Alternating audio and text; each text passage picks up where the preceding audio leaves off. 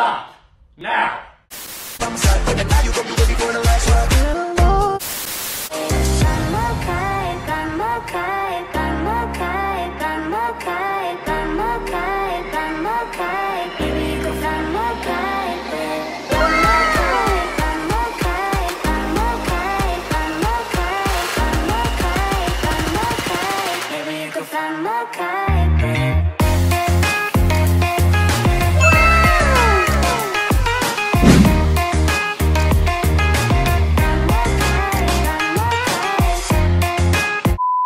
What's up guys? Welcome back to my YouTube channel. So for today's video guys, we're going to be having two contents in one video. Okay. So first content guys is all about, I will be teaching you on how I got an iPhone 11 for a very cheap price, which I got for only $3 or around 150 pesos. And also guys, second content, YouTube or Google Adsense specifically send me a letter guys. This letter, so is this my revenue? Is this a sponsorship or collaboration with Google Adsense or what? So if you're interested guys in knowing how I got an iPhone 11 for a very cheap price, and if you're interested in knowing what this is, just keep on watching. Okay. Before I start this review guys, please drop a like on this video and consider subscribing to the following channels.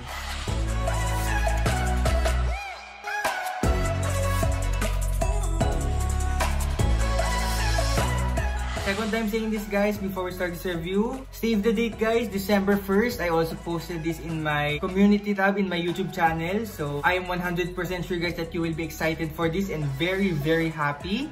And I am sure that your Christmas will be happy if you will be saving the date, December 1st guys. I don't want to spoil anything yet guys, but just to give you a clue, I have a video that has 19,000 plus views and counting. I think some of you may already know. Okay, quick clue. Giveaway. Second guys, last update. Please expect great changes or improvements in my YouTube career in the next year. Better equipment, better camera, better microphone, editing, or maybe we're going to be hiring an editor. So yeah guys, I apologize for speaking too much. So with that being said, let's start this review. Quick disclaimer guys, the next clips that you will be seeing are made about I think 2 weeks ago or a month ago already. Actually, this is a ready-made to post or ready to be posted in YouTube, but I need to do some minor edits in the video, add some parts like what I said earlier. I just need to add some clips, that is why it is not yet posted in YouTube. So also guys, obviously you cannot have an iPhone 11 legally for only $3 or around 150 pesos, which is in great or pristine condition. So just to give you a heads up guys, para hindi umasa iba guys kasi masakit umasa.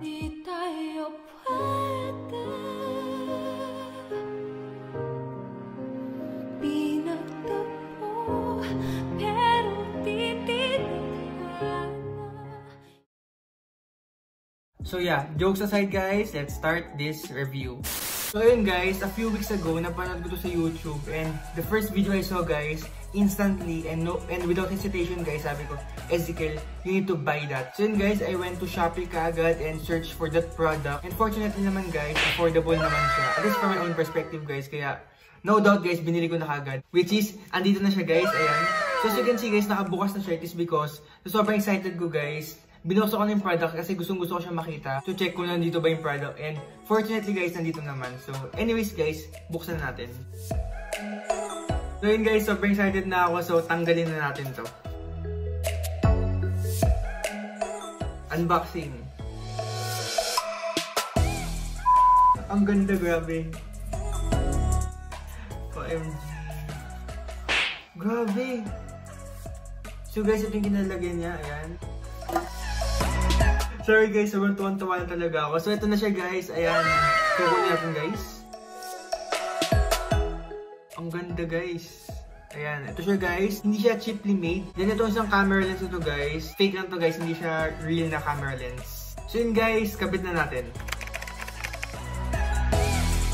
So yun guys, ito yung camera quality ng iPhone XR. Wala pa yung iPhone 11 na sticker, obviously. So yun guys, as you can see, sobrang taba ko na. Dati hindi ako ganito kataba. But ayun guys, just to give a perspective sa design ng back camera ng iPhone XR, yung wala pang sticker, ganyan siya guys, ayan. So yun guys, what I have right here sa left ko is my iPhone XR along with its case. Then sa right side naman is the iPhone 11 sticker. So first step is, kunin natin iPhone XR. Ayan. Then, tanggalin natin yung case. Next naman guys is yung iPhone 11 sticker. So ito na siya guys. Ayan. Ang ganda.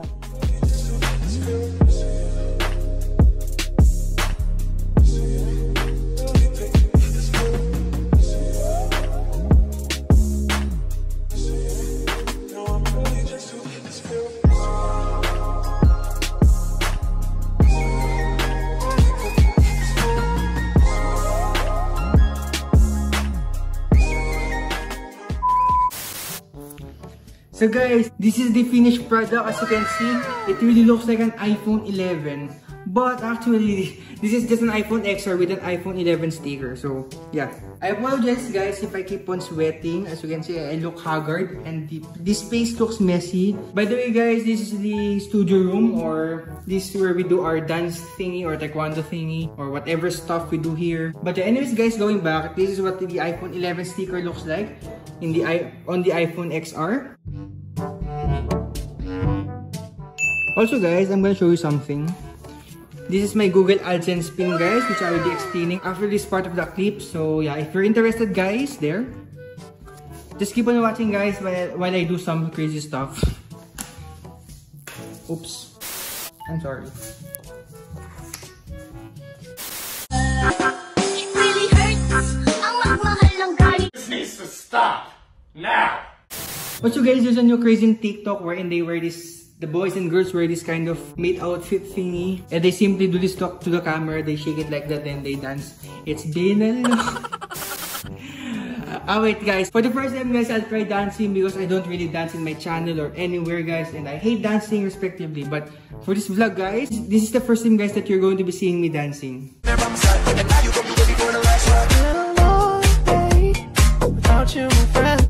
Anyways guys, I look stupid and I embarrassed myself. So yeah guys, this is pretty much the first content. This is the iPhone 11 sticker. It looks great. I'm planning to buy the iPhone 11 Pro Max sticker soon. So yeah guys, that's the first content. How I got an iPhone 11. Well, it's like how I made or how I converted an iPhone XR to iPhone 11. So I think it's somewhat like clickbait, but I hope you don't get mad at me guys, because I made a disclaimer earlier guys. So yeah, I hope you learned something from it, and if you're interested in buying that sticker, I will put down the link in the description box or in the comment section.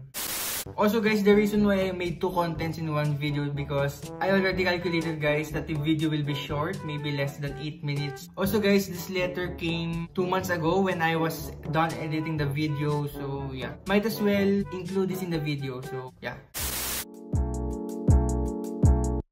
So second content, Google Adsense sent me a letter. So what is this all about? So number 1 guys, this is not my YouTube revenue as I said earlier. Number 2, this is not a letter for sponsorship, collaboration, promotion whatsoever. This guys is a Google Adsense pin. So what's this for? Basically guys, this is just to verify your address, or this is Google Adsense way to verify if your address is legit by inputting the code which is in here in the Google AdSense account page. By the way guys, my channel was monetized dating back from June 9, 2020. And this Google AdSense pin guys usually arrives 2 to 4 months. If that's the case guys, if you haven't input the code that is in here in the Google AdSense account page, your account or YouTube channel will no longer run ads, or basically you will no longer earn money or revenue from YouTube. Actually guys, this is just one way to verify your address, and this is the harder way compared to the option. So the second option guys, which is most YouTubers now, they use the second option, which is the manual verification. Basically guys, in order to verify your account, other than inputting the code that is in here, is to send valid IDs and anything that is asked by Google AdSense. This is given guys once you reach the threshold $10. So if your revenue in YouTube reaches $10, Google AdSense will automatically deliver this to your house. You don't need to email anyone, Google AdSense, YouTube or anyone. It will automatically deliver. But there is no specific date, time, whatsoever. Actually guys, I was waiting for this for 4 months, and my YouTuber friend, so shout out to Highspeak TV. So bro, thank you very much. So he suggested me to do the manual verification. It's because once you did not input the code for 4 months, I mean within 4 months, ads will no longer play in your videos and you will not gain money in YouTube. So in my case guys, this is no longer useful, or I don't need this anymore. Maybe it's just remembrance for me.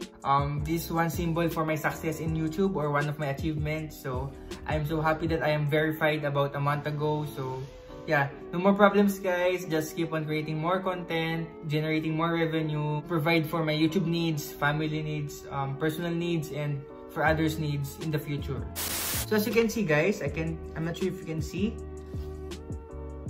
It was from Malaysia guys. This Google Adsense came from Malaysia. So to my fellow YouTubers guys that are waiting for their Google Adsense pin, I highly suggest that do not wait for Google Adsense pin anymore, because mine came about 5 months, which is the requirement is just 4 months. So I highly suggest just doing the manual verification. Also guys, what surprised me is after 1 minute, yes guys, literally 1 minute after giving or after showing my proof of legitimacy, my ID in Google AdSense, I was verified after a minute, which I was really surprised guys, because it was so fast. Unlike other YouTubers that I talked to, they took about a day or so. So yeah.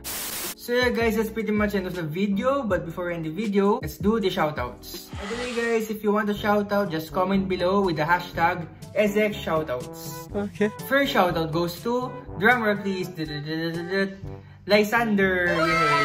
By the way guys, he is a YouTuber friend, so please do subscribe to his YouTube channel. He's about to reach 2,000 subscribers. So he also has a giveaway guys.